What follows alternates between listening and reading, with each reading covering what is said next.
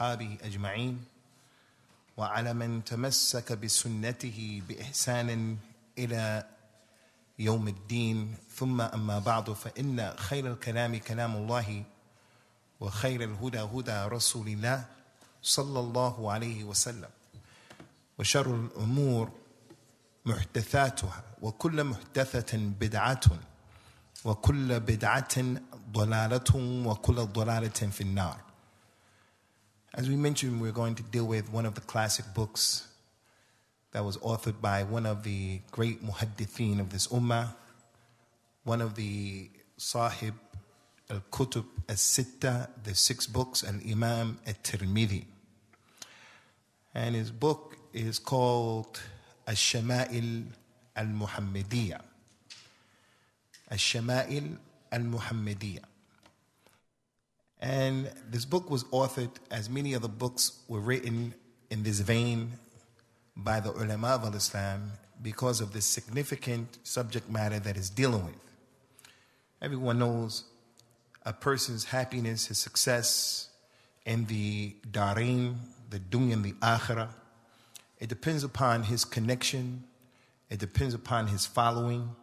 It depends upon his closeness, his love, his commitment to Prophet Muhammad sallallahu alaihi wa ala alihi wasallam. You're not a real Muslim if you don't know how to look at him and how to deal with him. And that's why, although it distresses us and we don't like it, but in a way we laugh at the Charlie Hebdo people who are going to receive a grievous reward Yawm al-Qiyamah because of what they did. Hadith that you should remember, always remember, when these people choose to disrespect Rasulullah sallallahu alaihi wasallam or any prophet or messenger of Allah salawatullah wassalamu alayhim, is that he said, Inna ashad al-nas adabin yawm al-qiyamati rajulun qatala nabiyan aw qatalahu nabiyun. The person who's going to get the worst punishment yawm al-qiyamah will be a man who killed a nabi or the nabi killed him. So we understand from that if a person killed a nabi or rasul, then this is the worst murder that you can possibly commit on the face of the earth. Committing a murder in which a man kills his father, kills his brother, kills his son, his daughter, that's serious. But killing a nabi is the worst crime and the worst murder that you can commit. Killing innocent people. People from Daesh don't understand that. Killing people who you have an agreement with. You have an agreement with them that don't harm me and you have your protection. And then you come and you make ghadr and you kill them. That's why it's from the Akbar al-Kaba'ir. But in terms of murder, the worst murder that can be committed is the murder against a Nabi or Rasul, because that murder is, in essence, a person saying he wants to murder Allah. He wants to fight with Allah, because that Nabi and that Rasul has been sent and commissioned by Allah Azza wa Jal. When does Allah destroy Ya'juj and Ma'juj? Ya'juj and Ma'juj, they allowed to make fitna and fasad in the earth. And then after making so much fitna and fasad, they're going to say amongst themselves, because they're going to have al-ghurur. They're going to say, we killed all of mankind. We killed everybody. Nobody can deal with us. Even Isa ibn Maryam, when Ya'juj and Ma'juj come, he's going to go the other way. He's going to flee, go the other way with the mu'mineen on that day, because he can't deal with what they're bringing to the table in terms of quwwah. So Ya'juj and Ma'juj are going to look and say, we dealt with everybody in the earth. Now, let's deal with those who are in the heavens, meaning Allah and the Malaika. And when they go beyond that boundary, they are destroyed. So the person who kills the Nabi, in essence, is saying, I want to kill Allah, I want to oppose Allah, I want to fight Allah. So when those people draw pictures and they talk bad about him, sallallahu alaihi wasallam, it's distressing. But at the same time, we're laughing, because the one who dies on that stuff, he's going to have a serious punishment, Yawm al-Qiyamah. So what did the scholars of Islam do? Because a person's success in the Dareen, the Dunya and the Akhirah, it hinges upon his knowledge, his love, his commitment, his connection to the Nabi sallallahu alaihi wasallam. the scholars did their job to put in front of the community everything that they needed to know about our Nabi and our Rasul al-Mustafa al-Mukhtar sallallahu alayhi wasallam. So they wrote books in this regard. And all of these books are from the same family, but they're specialized. And this is one of the specialized books that we're going to deal with.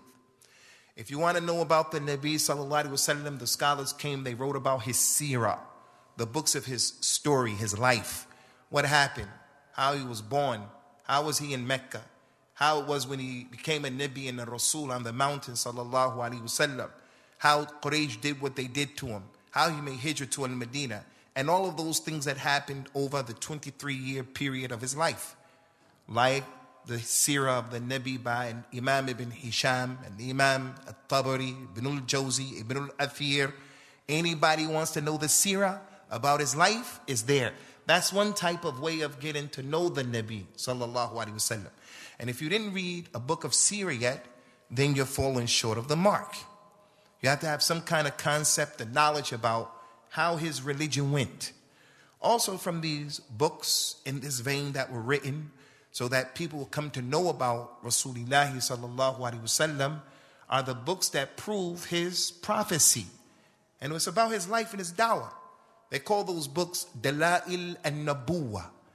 The Dalil, Dala'il al-Nabuwa, the proof that he was a prophet. Al-Imam al-Bayhaqi probably wrote the best book in this regard, in which he brought a lot of the proofs that show that Rasulullah sallallahu alaihi wasallam was a Nabi. No reason for his dawah to be rejected, because he said too many things. The Quran mentioned too many things.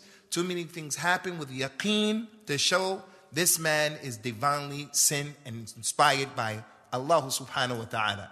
And no one rejects him except an anid, mustakbir, mutakabbir, zalim li nafsihi. Nobody rejects him, because there are too many proofs. And from those proofs is another type of book that scholars wrote. They wrote books about his mu'jizat, just his miracles, because every single prophet was sent with a miracle or a set of miracles. Why? As the Nabi said, sallallahu alaihi wasallam, so that the people would believe in his message. So that the people would believe in his message. So all of the prophets and messengers came with miracles. None of them came with just kalam, nice kalam and nice dawah, and articulating la ilaha illallah and the adhab of Jahannam and the na'im of the Jannah. They didn't come with that only. All of them came with a Nabi. The hadith said, Ma min nabiyyan illa utiya min al-ayat ma amana biha an-nas. There is no Nabi came except that he was given ayat, that because of those ayat, those mu'jizat, people believed in him. If he just came out and started saying, hey people, believe in la ilaha illallah, I'm a good person and I behave well, and you know how I am, I don't lie, I don't steal, I don't cheat, that may help some people to follow and to believe. But that's not enough for everybody. So what that prophet would do, by Allah's permission, he would cause the dead to come alive, bi-idhnillah. He would cause a bird, after making it out of clay, turn into a bird and fly away. He would have a naqa, and he would tell the people, don't bother this naqa. You mess with this naqa, you hamstring it, there's a serious penalty to pay. So the point is, the scholar of Islam, in giving the people an opportunity to know the Nabi and the Rasul sallallahu alaihi wasallam, they wrote those books about his mu'jizat, al-Isra wal-Mi'raj, the mu'jiza of the Quran, and so forth and so on. And from these books, ikhwani, that come from the same family and from the same vein, is this type of book that we're going to deal with, inshallah, in our Wednesday class. The books that are called Ash-Shama'il al-Muhammadiyya, or Ash-Shama'il. And this word Ash-Shama'il, it means a person's akhlaq. It means a person's adab, his adab. It means everything about that person. How he spoke, how he looked, how he walked, how he did everything. When it came to the shama'il of the Nabi sallallahu alaihi wasallam, different scholars wrote about this issue. For an example, Al-Imam al-Baghawi, that tremendous great scholar of the Shafi'i madhab, the one who wrote Sharh al-Sunnah, tremendous scholar in al-Islam, from the ulama of the Salaf. His book of Al-Shama'il is probably the awsa', the widest one, the biggest one. Talked about everything you needed to know about the Prophet ﷺ.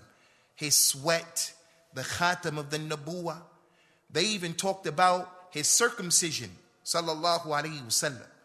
When he was born, was he circumcised or was he not circumcised? Sallallahu alaihi wa ala alihi wasallam.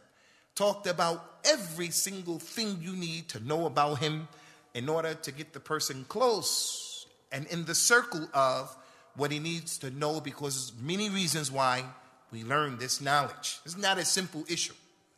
And from those scholars, as well as Al-Imam Ibn Kathir, he went a little further. He wrote about the utensils of the Prophet sallallahu alaihi wasallam. His utensils, like the thing he would keep his perfume in, his bowl, his fork, his spoon, things like that. And the reason why he wrote about that and included it with his akhlaq and his adab is because it meant something to the companions.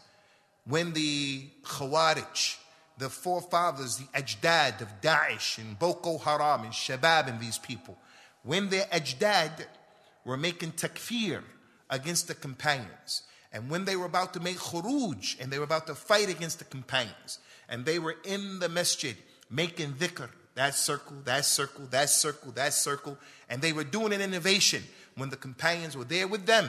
Just ask the companions if you don't know. Abdullah ibn Mas'ud, may Allah be pleased with him, when he came and he made inkar, he said, hey, you people, hey, take those pebbles that you're making dhikr with and count your sins with them. Because I guarantee you, if you were doing the right thing, Allah wouldn't cause your deeds to be lost. He said, look, the companions of the Prophet sallallahu alaihi wasallam are here in Medina, mutawafirun. They're all over. You want to know the religion? Go to them. And then he said, and this is the point, he said, his clothes are still hanging up. They're not dry. And his utensils are not broken. Meaning, he just died recently. Sallallahu alaihi wasallam. Why are you innovating in the deen? He just died recently. But look at the fiqh of Abdullah ibn Mas'ud. The actual clothes of the Nabi sallallahu alaihi wasallam meant something to him. So he used that as a dalil and a hujjah. His bowl, his plate meant something. He said his bowls, his utensils, they're not even broken yet. Right now, 1,436 years ago, after the fact, his bowls and utensils, they're lost. Not to mention that they're broken, but during that time, if you want to know what is the sa' an-nabawi, what is the mud an-nabawi, any companion can go into his house and bring out that and say, this is the measurement, because this belonged to the Nabi sallallahu alaihi wasallam. So Al-Imam Ibn Kathir, he brought all of that. So the point here, Ikhwani, is these books about his Shama'il, they were written by many scholars. And to sit here and give you all those names, it would be redundant, but we just want to bring this point to your attention. One of the best books written in Islam by Ibn al-Qayyim, out of all of his books, is the book called Zad al-Ma'ad. Zad al-Ma'ad. Someone wants to know the fiqh of al-jihad without getting deep into it, like you find in the books of fiqh. Whether that book of fiqh is fiqh that's comparative and muqarin, or whether it's fiqh of a madhab. You go to any book of the madhab, you're going to find the bab of al-jihad. And it's deep, sometimes complicated. It's not for everybody. And maybe the book is big, maybe the book is middle, maybe the book is small. But it's a lot to know about al-jihad. Ibn al-Qayyim, in this book, Zad al-Ma'ad, he brings the 4 types of jihad, the 4 levels of jihad. Anyone who wants to get a good comprehension of jihad today and what we should be doing and not doing, all he has to do is look at that book. He wants to learn about different aspects of the sunnah, of whatever, that book. But the point is, in that book, Zad al-Ma'ad, the very first chapter, the kitab is about the Shama'il of the Nabi sallallahu alaihi wasallam, where he talked about what's his name, what's his lineage, when was he born, his mother, his father. They talk about who were all of his slaves. They talk about his children. He talked about everything you need to know. Why? Because in knowing him, the more you know, the more it's going to benefit you. And the dareen, as you're going to see. So that's what we're dealing with in this class. We're not just dealing with some descriptions of the Prophet sallallahu alaihi wasallam. This type of class is a class in which books were written on this because the ulama of Islam, they paid attention to it. A person comes and he says, I saw the Prophet sallallahu alaihi wasallam in a dream last night, and mashallah, he brought me a dish, and then he picked the dish up, and inside it was a beautiful woman, mashallah, and he told me, this is going to be your wife, and you're going to get married soon. And then the person says, yes, I saw the Nabi sallallahu alaihi wasallam, and that's the time I'm going to get married. And then he tells us that story. He say, mashallah, mashallah. What did the Prophet look like? And the person say, he looked Somali. He looked like a Somali from the south. We're going to say to him, no, brother, you didn't see the Nabi sallallahu alaihi wasallam, because the companions described the Nabi to us in perfect detail. And he didn't look like Somali people. So that was a shaitan that came to you. You ate too much. Something happened, but it wasn't the Nabi. So knowing Rasulullah sallallahu alaihi wasallam, especially in this bab of khurafat, of dreams, it'll help an individual to figure out a lot of things. So the next issue we want to deal with, Ikhwani, is what's the benefit of learning such a topic? Why did the scholars write about it? Why is it important? Because when we ask, what class do you want to do next? You won't find the people saying, let's do the Shama'il al-Muhammadiyah. For different reasons. That's no criticism against anybody. But what is it that made the ulama write about this issue, and what's the benefit of it? There are a lot of benefits. Just to name a few, inshallah ta'ala. From them is, it is wajib. Not only wajib, but it's from the awjib al-wajibat. Most wajib thing for everybody to have al-iman in the Rasul. Salawatullahi wassalamuhu alayhim ajma'een. It's wajib that you have to believe in the prophets and the messengers, all of them. And talking bad about one is like talking bad about all of them. Rejecting one is rejecting all of them. كذبت قوم نوح المرسلين. Noah's people rejected all of the mursaleen. Although Noah was the first and only Rasul that came to them, they didn't meet Lut, Hud, Salih, Shu'aib. They didn't meet any of them. Salawatullahi wassalamu alayhim ajma'een. But when Nuh came to them and they rejected him, they rejected every other one. Allah Ta'ala mentioned in the Quran. آمن الرسول بما أنزل إليه من ربه والمؤمنون كل آمن بالله وملائكته وكتبه ورسله لا نفرق بين أحد من رسله. No differences between any of them. So Charlie Hebdo, if a person were to talk bad about Isa ibn Maryam, if a person were to say, as we hear some of these people say, Isa ibn Maryam was, and he could have been, and he may come back as a homosexual, the Muslim is going to say, A'udhu billahi. We're going to get upset, and we're going to defend the honor of that Nabi, because they all came from the same mishkat, from the same yanbur, from the same source, from the same well. So since it is from the awjab al-wajibat to have iman, to believe in them, then it is even more so to come to know about Rasulullah sallallahu alaihi wasallam. It's from al-iman. Look at this. When the person dies, Munkar and Nakir comes to him and says, Men Rabbuka. He'll say, Rabbi Allah. Ma dinuka. He'll say, Dini al-Islam. ماذا قلت عن هذا الرجل الذي بعث فيكم? What did you say about that man who came to you? He's going to say, he's Abdullah wa Rasuluhu. And he'll get najat, al-iman, from the usul of al-iman. Bainama, you find the other jahil, munafiq, he'll come, Man Rabbuka, I don't know. Ma dinuka, I don't know. What do you have to say about that man who came? He's going to say, I heard people saying something, so I said what they said. But he doesn't know. Those two angels will say, Ma talait, fa ma darait. You didn't read, so you don't know. And they're going to hit him in the back of the nape of his neck, right here. The Prophet says, sallallahu alayhi wa ala alihi wasallam, if Allah allowed you people to hear his scream, you wouldn't bury any of your dead. Even if you thought that the dead person you were burying was religious, because you don't want to put him in that situation. But Allah didn't allow Bani Adam to hear that scream. So the fact and the point here is Knowing about the Nabi sallallahu alaihi wasallam is from al-Iman. It's from al-Iman that you're going to be asked about him. And if you say, la adri, I heard them saying something, so I said similar, it's not going to be enough.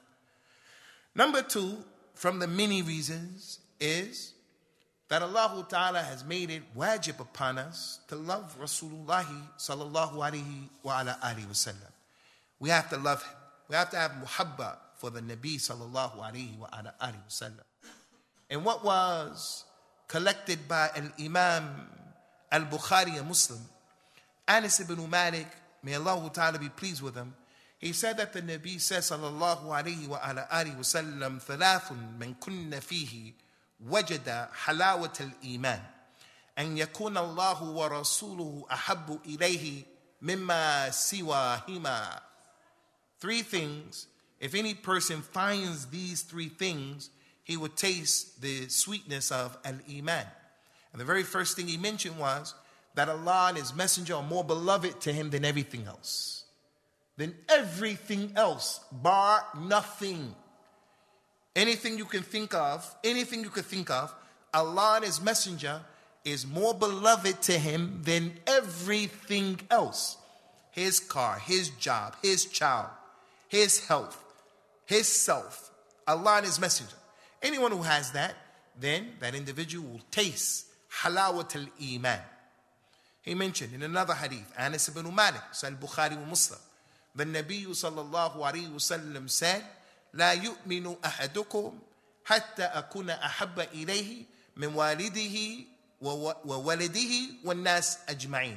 None of you has true iman until he loves me more than he loves his mother, his father, his children, and his own self. His own self.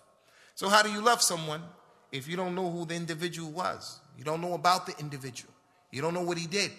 And that's why I say, Ikhwani, especially for you younger brothers, your fathers are on the scene, and your fathers are living with you. You have relationships with your father. You should ask your father, where did you come from? Who are you? Who were your friends? How was life for you growing up? Have some knowledge about your father and what happened with your father. That's from our religion. When I ask some of our young people, where are you from? And he tells me, I'm from Sweden. And he says, I'm from Germany. He says things like that. I'm from the UK. I always say, don't say that. Let what comes out of the kid's mouth is where he's originally from. And we don't apologize for being American and British. We're here to stay, and we don't apologize. We're not second-class citizens. But I'm from Africa. I'm from this place. I'm from that place. And I don't want to lose my identity. So the point is, where does that come from? Al-Asabiyya, Al-Unsariyya, Al-Hizbiyya. No, it comes from, how are you going to love someone if you don't know about where he is, who he was, what he did? So that's the second reason. You don't know how to love someone correctly if you don't know about him. You don't know about the Nabi sallallahu alaihi wasallam, your love for him is going to be compromised. Number three, the Prophet sallallahu alaihi wasallam has more rights, and we owe him more than we owe anyone else. Rasulullah sallallahu alaihi wasallam has more rights over everybody here. You and I, we are in debt to him more than we're in debt to our mothers and fathers. Now, when our mothers delivered us, may Allah have mercy upon the ones that died from al-Islam, cure the ones who are sick, and guide the ones who are not Muslims, and have mercy on those people. When our mothers carried us and gave birth to us, they made a lot of tremendous efforts, a lot, sacrifices. I mean a lot. Their sacrifices don't equal what the Prophet did for us, sallallahu alaihi wasallam. Or he would have told us, your mother has more right to be loved than he does. Maybe he's second or third. He said, you have to love him more than your mother, because he made more sacrifices than your mother for you. And what was collected by Imam al-Bukhari, Abu Hurairah radiyallahu anhu, he said that the Prophet said to the people, sallallahu alaihi wasallam, ma min mu'min illa wa ana awla bihi fi dunya wal akhirah. اقرأوا إن شئتم قول الله تعالى النبي أولى بالمؤمنين من أنفسهم. He said there is not a Nabi, there is not a Muslim, there's not a mu'min, not a single person, except that I'm closer to him. He owes me more. He's indebted to me more than anyone else. He owes me. He's indebted to me. No mu'min. If he's a mu'min, then he's indebted to me.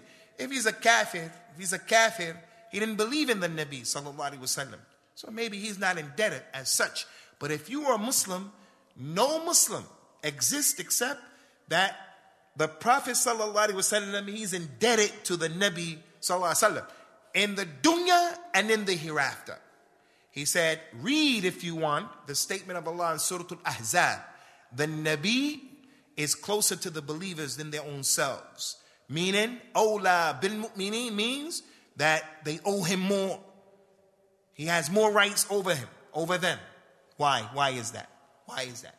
First of all, the sacrifices that he made to spread this religion. Your mother, my mother, all of the mothers of the dunya, if they deliver children who die on kufr, the sacrifices of their mother, it doesn't help them one bit. But if they die on al-Islam, they're going to go to Jannah. And how did they die on Islam? Prophet Muhammad made sacrifices for them. Sallallahu alaihi wasallam. All of the khair that you know, all of the good, all of the evil that you know, the good that'll get you into Jannah, the evil that'll send the person to the hellfire that you have to avoid. All of that, how do we know it? We know it from the Prophet sallallahu alaihi wasallam. He gave nasiha. He was gentle. He taught in the best way. He put everything on the line to help the people. So as a result of that, if you were Muslim, mu'min, then you owe the Nabi. Hey, your mother and your father. Some of you right now have bad relationships with your parents. Why? Because your parents are different. They're difficult people. Some people hate their parents. So some parents, they fail the child. Some parents take care of the situation, but some parents, they fail the child. Rasulullah never failed anybody. Sallallahu alayhi wa ala alihi wasallam. So as a result of that, the ayah of the Quran said, An-Nabiyyu awla bil mu'minin min anfusihim. He is closer to them. They owe him more than they owe anybody else. Because getting to Jannah goes through him. Sallallahu alayhi wasallam. And he said in the dunya and the akhirah. You want to live a hayat al-tayyibah? Then just learn the religion and you go ahead and you live the hayat al-tayyibah. Yawm al-qiyamah. You deserve to go into the hellfire. But he's going to step in and he's going to say, Ya Allah, I want to make shifa. I want to give my intercession for this one. So he doesn't go to the hellfire. And he deserved to go for all of what he used to do or what he didn't do. So the Nabi sallallahu alaihi wasallam has every right that the Muslim comes to know as much as he can possibly know about him. Don't be ignorant to that degree. Well, he doesn't know except a fraction of what should be known, and that fraction is not enough to navigate through the trials and tribulations of the dunya. Why did the scholars write the books of Ash-Shama'il, and why do we study about these details about our Nabi and our Rasul sallallahu alaihi wasallam? Allah Ta'ala has made him a qudwa. Allah made him a qudwa. This word qudwa means someone to be followed. He's a qudwa. I see Malcolm X, Al-Hajj, Malik, Shabazz, Malcolm X. I see him as an imam for African American Muslims especially. When that brother from America, his name is Tahir Wyatt, Abu Abdul Razak, Hafidhullah, when he received the chair to give classes in the Prophet's Masjid, sallallahu alaihi wasallam, and I heard about it, I talked about that incident here in this masjid because I thought it was a monumental achievement on his part. And it was an example for every African-American revert Muslim or any Muslim who was born from the African-American racial group. Goes to show, hey, you're reverting Islam? This brother is the first human being to teach in the Prophet's Masjid, sallallahu alaihi wasallam. But that brother stands on the shoulders of Malcolm X. Do I say that Malcolm X is an imam, a qudwa, because he had a lot of knowledge? No, he didn't have a lot of knowledge. Rahimahullahu ta'ala. But he's an example to be followed for African Americans, especially Muslims, in his sacrifices, in his sincerity, inshallah, in his love for his people, in his willingness to put his life down for what he believed in, for his people and his message. He's a qudwa. He's an example. He's an imam. When it comes to don't blindly follow, that man almost single-handedly built the nation of Islam and he had power. But when he saw the truth for what it was, he called a spade, and it ultimately cost his life. He didn't tap dance for people. He was clear about what his dawah was, what his religion is. And that's a good and honorable characteristic to have. So the people of the Sunnah, you have to be clear that you're trying to be on the Sunnah from the Sunnah. And don't be a wishy-washy type of person. So having hikmah is one thing, but being a person who's apologetic is another thing. That's a problem. So anyway, Allah Azza wa Jal made Rasulullah sallallahu alaihi wasallam an example. لَقَدْ كَانَ لَكُمْ فِي رَسُولِ اللَّهِ أُسْوَةٌ حَسَنَةٌ لِمَنْ كَانَ يَرْجُو اللَّهَ وَالْيَوْمَ الْآخِرِ وَذَكَرَ اللَّهَ كَثِيرًا. Verily you have in Rasulullah sallallahu alaihi wasallam a perfect uswa, qudwa. He's a perfect example for the one who believes and thinks about Yawm al-Qiyamah, and for the one who thinks about Allah and mentions Allah, brings Allah to mind, and so forth and so on. So if he's an example, how is he going to be an example if you're ignorant about him?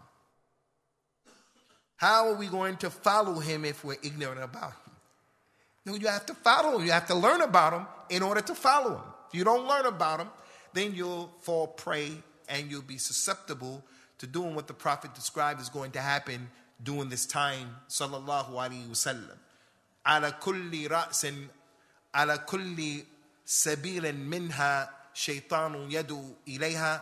When he drew those lines from the Sirat al-Mustaqim, he said there would be shayateen, callers on each line, inviting people to come and to get off the Sirat al-Mustaqim. So the person goes because he doesn't know what the Sirat al-Mustaqim is. Abdullah ibn Mas'ud said, كَانَ النَّاسِ يَسْأَلُونَ رَسُولَ اللَّهِ صَلَى اللَّهُ عَلَيْهِ وَسَلَّمَ عَنِ الْخَيْرِ وَكُنْتُ أَسْأَلُهُ عَنِ الشَّرِّ مَخَافَةً أَنْ يُدْرِكَنِي. The other companions used to ask about all of the good things. I used to ask about the bad things because I was afraid if I fall into the bad thing, I would be destroyed. So his statement goes to show if you know what light is, you'll know what the opposite is. If you know what the khair is, then you know what the opposite of khair is. But if you don't know what light is, if you don't know what darkness is, and so forth and so on. So things are known from their opposites. You come to know about Rasulullah sallallahu alaihi wasallam, you position yourself to be able to follow him correctly. Another issue that's very important. From the books that were written about his shakhsiyah, his personality, sallallahu alaihi wasallam, are those books that talk about sending salat and salams upon him, sallallahu alaihi wa ala alihi wasallam. One of the reasons why we study about him is the more that a person knows about who the Nabi was, sallallahu alaihi wasallam, what he did, what he went through, you'll find that's the individual who says sallallahu alaihi wasallam more than everybody else. That's usually the case. If he doesn't know very much about him, he'll become tired of saying sallallahu alaihi wasallam. He'll be negligent about saying salawatullahi wa salamu alayhi. How many people it is part of their repertoire, part of their existence as Muslims, that on a Friday, when it comes, he makes it his action to take the time out just to say sallallahu alayhi wa sallam. Everybody here after salat, everybody inshallah, he said astaghfirullah, astaghfirullah, astaghfirullah, Allahumma antas salamu ila akhiri. Subhanallah. So everybody said that at one point or another. Everybody. Does he do it for every prayer? No. He's still struggling and striving to do it for every prayer because of the virtues that are in that. Okay, but he did it. How many people in the majlis on Friday took the time out just to say sallallahu alayhi wasallam because he was told, do this on Friday and do it a lot? The one who knows about him, the one who studied about him, the one who lived with him, as a result of studying with him, you'll find that he's the one who's saying it more than other people, sallallahu alayhi wasallam. And this is just a natural thing. And this is a thing that Ahlul Hadith used to have in the past.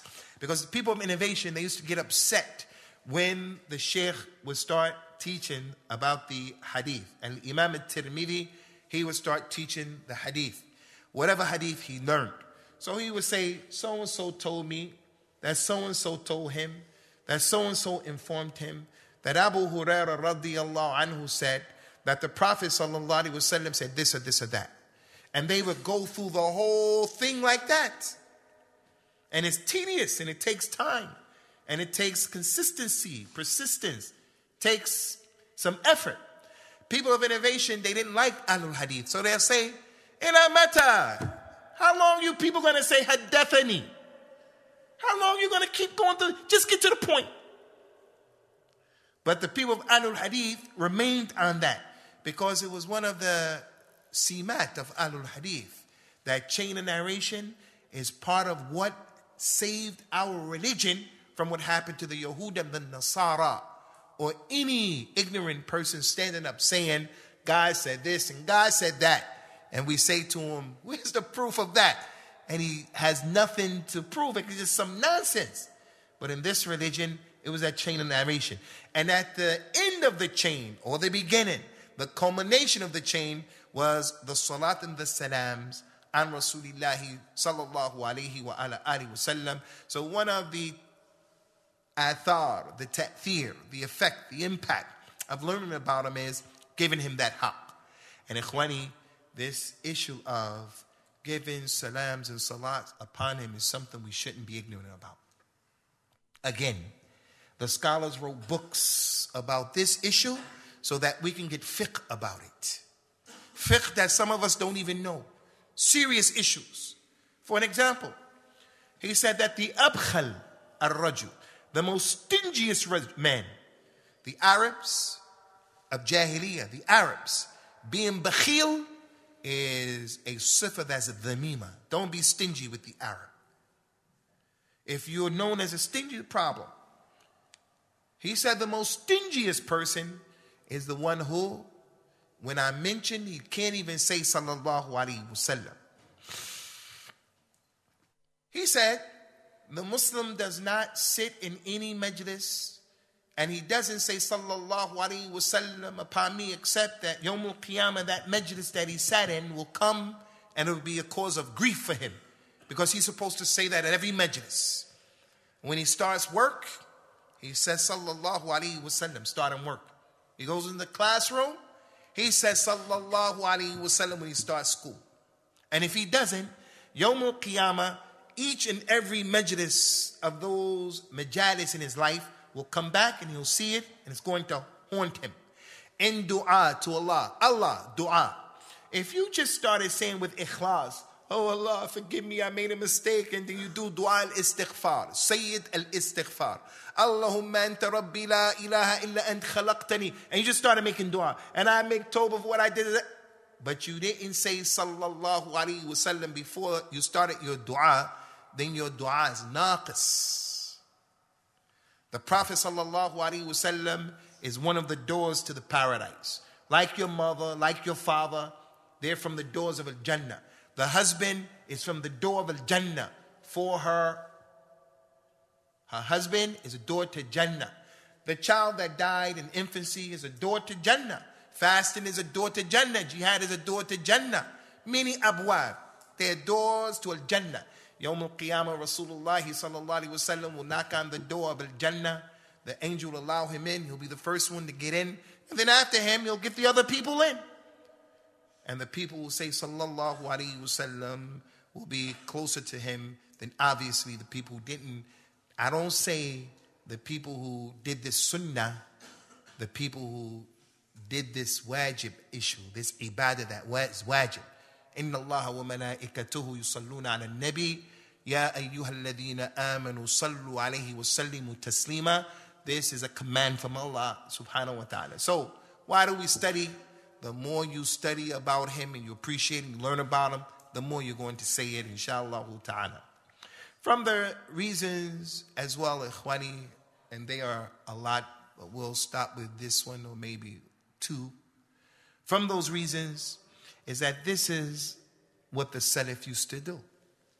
The companions, radiyallahu anhum, and the tabi'un, and the atba' the tabi'in. And we've been commanded to follow the way of the Salaf. السابقون الأولون من المهاجرين والأنصار والذين اتبعوهم بإحسان رضي الله عنهم ورضوا عنه. Gotta follow the سابقون الأولون. So it was their practice. And many things they used to do that was a part of their existence, it has died. For an example, they were sitting here like you're sitting. Rasulullah came out to them, sallallahu alaihi wasallam, and he said, what are you doing? They say, Ya Rasulullah, inna natadhakaru sa'a. We're talking amongst ourselves about Yawm al-Qiyamah. We're collectively discussing Yawm al-Qiyamah. What's going to happen and how this and how that, reminding each other. And then he said, know for a surety it won't be established until these things happen. Then he started telling them about some of the major signs. So the point here is, they used to sit and they would discuss that amongst themselves. In the hadith, Sahih Bukhari, Muslim Ibn Abbas said that the Nabi Sallallahu Alaihi Wasallam said 70,000 people go into Jannah without any adab, without any hisab. After telling them that, without telling them who they were, he got up and he went into his house. They sat and said, hey, I think it's these people. I think it's the companions. He said, no, I think it's the people who were born in Islam and they never made sins. He said, hey, I think it's the people who are memorizers of the Quran. He said, no, I think it's the people who made jihad and defended Islam. So amongst themselves, they were sitting, making al-mudhakira, reminding themselves. Today the people make that mudhakara, subhanAllah, and they take this statement from the Salaf. The Salaf used to say, Sufyan al-Thawri would say to someone, one of the ulama of the past, Ahmed ibn Hanbal would say to Ali al-Madini, Ta'al linakhtab sa'atin. Come, let's make ghiba for an hour. Let's make ghiba. And what Imam Ahmed and Ali Madini meant was, let's talk about the men of the hadith so that we can stay sharp about who's acceptable and who's rejected. So that statement is there. The Salaf used to sit and make ghiba. So the person says, Ta'al, let's make ghiba for an hour. Green Lane Mubtadi, and that one Mubtadi. The Salaf used to do that. Ya akhi, subhanallah. So the companions, they used to tell the people, as you're going to see, inshallah, in this book, Shama'il al-Muhammadiyah. Ali ibn Abi Talib, the hadith is coming in the first chapter. Amr ibn al-As. Amr ibn al-As told the people, when they asked him, describe the Nabi to us. The Tabi'un, describe the Nabi to us. He said, look, I used to hate him so much. I hated him in Jahili. I hated him. I wanted to kill him. But when I became a Muslim, I loved him so much and I respected him so much, I didn't look at him like that. I kept my head down and I didn't look at him. I had haiba. I was afraid of him. The respectful fear. He said, so go ask someone else, because I can't describe him. And that happened with many of the companions. Many of them. One of them that I share with you is what happened with Al-Hasan. Al-Hasan ibn Ali ibn Abi Talib radiyallahu anhum. He says, Sa'altu Khali Hind ibn Abi Hala an hilyat al-Nabi sallallahu alayhi wa sallam la'alli ata'allaqa biha.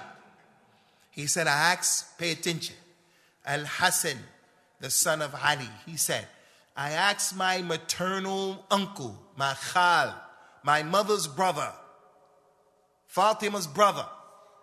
I asked my uncle, tell me about the hilya. And hilya here means the beauty. Tell me about the beauty of the Nabi sallallahu alaihi wasallam, because I need something to hold on to. Meaning, I want to learn about it. Tell me about his beauty so I can learn about it. And then he went on to describe to him how the Prophet looked, sallallahu alaihi wasallam, how his hair was, how his shoulders were, and so forth and so on. So it's a sign and an indication that the companions used to learn about those details. There's something about this man, Hind ibn Abi Hala, that I want to bring to your attention. First of all, ikhwani, his mother was Khadija bintu Khuwaylid, the first wife of our Nabi and our Rasul sallallahu alaihi wasallam, and the first woman that believed in al-Islam, maybe the first person that believed in Islam after Rasulullah sallallahu alaihi wasallam. So Hind, Khadija was married before Rasulullah sallallahu alaihi wasallam, and she had this man. His name was Hind. So since Khadija is his mother, Khadija is also Fatima's mother, but from a different father, sallallahu alaihi wasallam. So Hind is the khal of the son of Fatima, Hassan, his maternal uncle. The other thing about Hind is this name Hind is a woman's name commonly amongst the Arabs. If a man from amongst us called his son Hind, people are going to make a stinkar. They're going to say, hey, why you give your son a woman's name? It's like the non-Muslims. If you call a man Sally, Julie, Nancy, Vanessa, people are going to say, where do you get that name from, Vanessa? You people, what was on their mind? It's out of place. Hind is like that to the Arabs today. But the Arabs of Jahiliyyah, kalla. Hind is one of those names in the Arab naming system that can be on the boy and it can be on a girl. Prophet Muhammad sallallahu alaihi wasallam, his wife Hind, the daughter of Abu Sufyan. Hind is for the boy, Hind is for the girl. And Arabs, they have a few names like that. Another name like Asma. Asma is a name for a boy, as many of the companions, the men, that was their name. But it's more shuhra, more ma'ruf, that it is a woman's name, a woman's name. So here, when the grandson of the Prophet who saw him, sallallahu alaihi wasallam, and he knew him, but he was very young. Here's an individual who is older than him, who spent more time with him. He said to him, tell me about the beauty of Rasulullah sallallahu alaihi wasallam so that I can learn about it, something that I can hang on. So it goes to show learning about his shama'il is something that the Salaf al-Salih radwanullahi alayhim used to do, from the companions and the tabi'in and the atba' at-tabi'in. There are some more reasons, but we're going to stop right here, inshallah ta'ala. And we ask Allah Azza wa Jal to give us the tawfiq and to give us the khair of the dunya and the akhirah, and that He raises us up Yawm al-Qiyamah from amongst the zumra of those people who are the ansar of the sunnah of the Nabi sallallahu alaihi wasallam, those people who took him as a qudwa, even if we make mistakes and even if we have at-taqsir. We ask Allah to open up the doors of al-Jannah, not to make people fitness for us in our deen. هذا وصلى الله وسلم وبارك على نبينا وعلى آله وأصحابه أجمعين والسلام عليكم ورحمة الله وبركاته. Hey, Hassan, you ready? Where's Asghar? All right, get that guy. Where's Brother Afdal's friend? You guys have any questions, Ikhwani? Just one question, if there's a question. Dr. Abu Hanifa, tfaddal.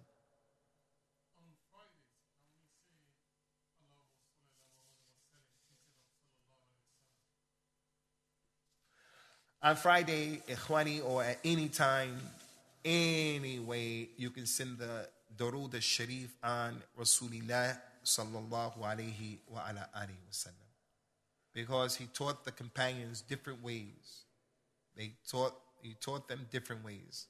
So you could say, sallallahu alayhi wa sallam, as-salatu was-salam alayhi, or any sigha that you can think of, any formula that you're saying the same thing, as long as you know what you're saying and you're sending as-salat and as-salams upon it. So you don't have to say it any special way at any given time. Anything is okay.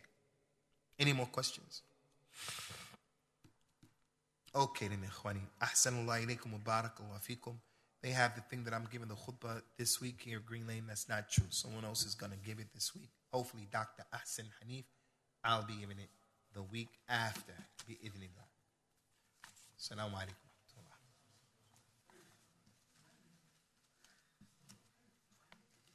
Where's your friend at? Afdan. Where's my brother at? That's him? Hey, you okay, Abu Isa? Zakaria.